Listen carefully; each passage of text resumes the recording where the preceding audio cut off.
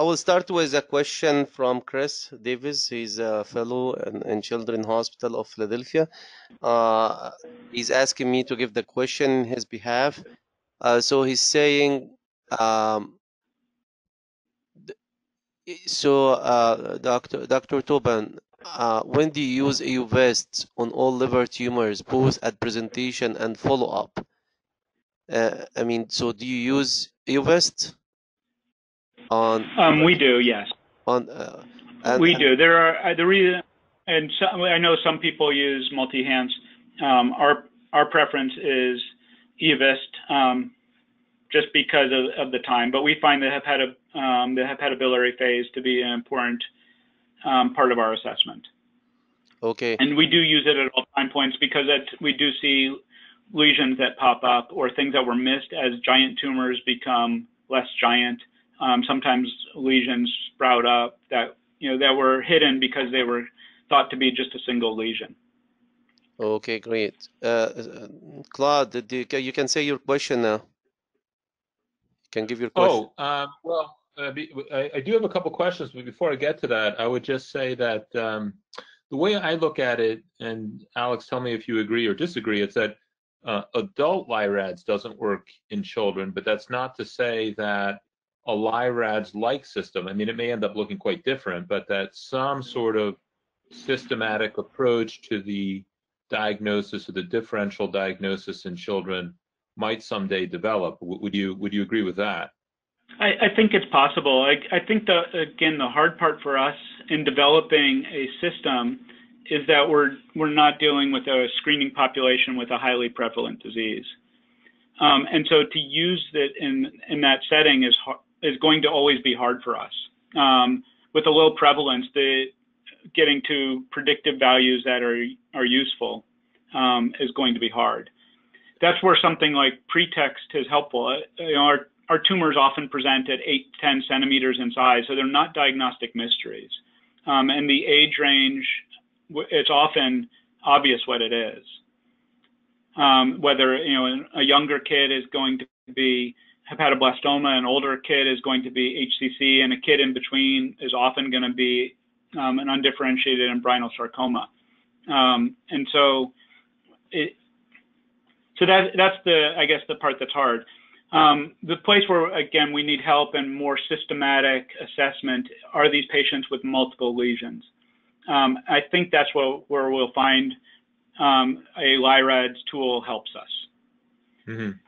And you could argue that pretext is a very similar tool. It's not, LIRADS is designed as a screening tool to help predict the likelihood of HCC in adults.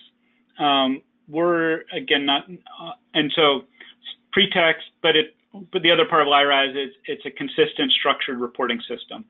And pretext is a consistent structured reporting system in that sense.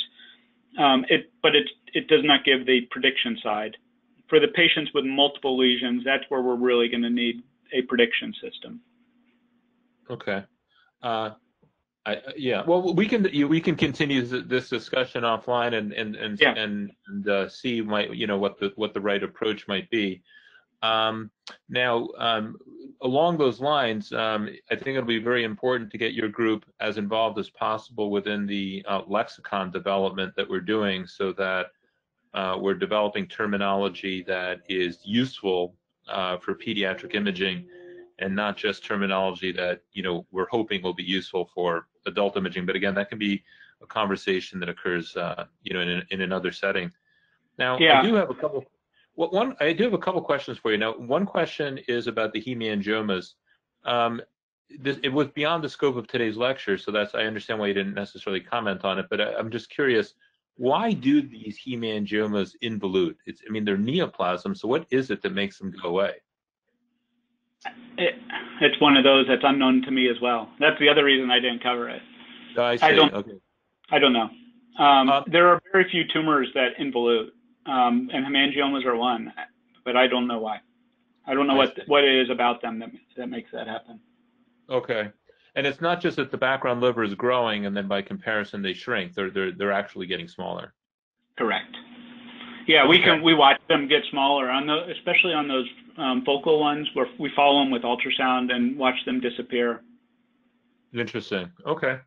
Another And question. you can see, like, they go from 5 centimeters, 8 centimeters to not visible at all. Interesting. That's really interesting. It'd be interesting to study the biology of that. Now, how similar are hemangiomas to malignant vascular tumors like angiosarcomas? Are they similar, the pediatric hemangiomas? Yeah. Or they are different tumor types. And I guess the other thing I didn't mention, so these tumors, hemangiomas, used to be referred to as hemangioendotheliomas. Hemangioendotheliomas are a different type of tumor. And so the pathologists, the vascular pathologists, don't like to confuse the terms. So the angiosarcomas can look very similar to hemangiomas. They can have that similar type of enhancement pattern. Sometimes they'll have bigger vessels or unusual vessels within it that help you to differentiate. But the big difference is they continue growing. They don't involute with time, but they continue growing. And so that's often, there are some other tumor markers that they look at. I see. Okay, well, that's an area. They are different. Okay. You mentioned when you were talking about the hepatoblastomas, you mentioned that they can be multifocal, and that if multifocal, then the treatment of choice might end up being a liver transplant. So that's interesting to me. When they're multifocal, what is the mechanism of multifocality? Is it intrahepatic metastatic dissemination, or is it multicentric development of multiple, essentially de novo cancers, or is that not known? I think it's a mix. We've definitely seen both. And I think the third one I would add to it would be vascular invasion that then causes dissemination. I think all three of those apply. I see with multifocal disease, it's definitely more common to see that type of vascular involvement. And so seeing the portal vein with tumor in vein, or the hepatic veins with tumor in vein, even if it's a more peripheral vessel, I see that more frequently.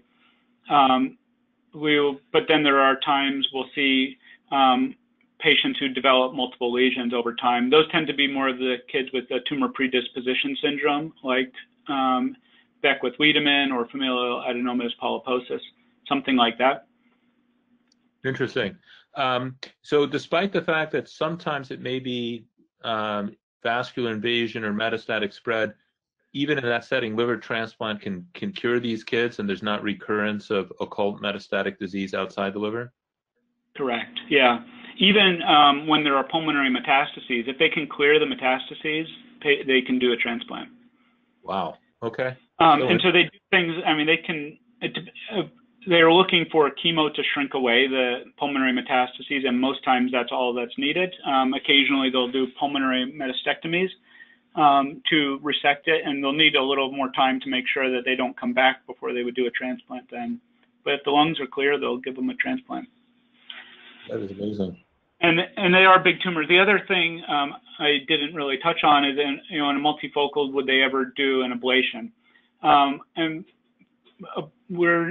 in general, the oncologists have not been big on ablation of hepatoblastoma with multifocal disease, mostly because survival can be quite good with a transplant. And we're talking 80+%, 85% long-term survival with transplant. Wow. And so, and things like an ablation are unknown. You are, of course, with transplant trading one disease for another, and needing lifelong immunosuppression for a baby is a big deal. And so we're working on how can we reduce the use of transplant. So things like ablation may come up, but for now it's mostly compassionate care. I see. Okay. Yeah.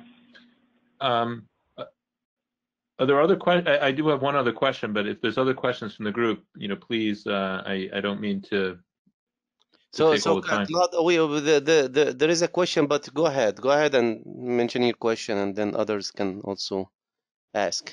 Okay. Well, my last question is, you mentioned that I think it was in that child with I think it was a hepatoblastoma. You pointed out that there were in the hepatobiliary phase, you saw these hepatobiliary phase hyperintense nodules, and I think you said that you sometimes call them adenoma-like lesions or something along those lines. Yeah. That's really interesting because that's not the most common appearance for adenoma in adults, you know, for them to be taking up the gadolinium like that. Almost always beta-catenin activated adenoma. Okay, so they're beta-catenin. And so those are the ones that will usually do it. I see. Okay. All right. Well, so that actually is similar to what's been described in the adult literature. Okay. Well, listen, by the way, I forgot to say, Alex, that was just a phenomenal lecture. Sorry, I forgot to start with the most important thing. That was just a fantastic lecture, despite those incredibly wrong things you said about LIRADs not working. But despite that, it was a great lecture. So thank you, I didn't Alex. say it doesn't work. I said it shouldn't be used, just like it says in the Word document. Oh, good. Okay. Don't worry. All right. Don't be defensive, Alex. It's okay. It's okay not to use it. Yeah, we can do every effort to protect Claude from. Yeah, I know. Please protect my feelings. Taking nitroglycerin. Yeah. So there is a question that shows you how kind we are here to you, Alex, in Texas. One of our people, Veet, from Baylor College of Medicine, is going to do fellowship with you guys next year. So we're giving you our people. And he's having... I can't wait to be able to work with her. We've been working over email so far. Okay, great. He is having a question for you. Veet, would you like to ask a question? Yes. Hi, Dr. Towbin. It's Viet. Hey. Thank you, Dr. Elsayes, for introducing me. My question was about the pre-text and post-text.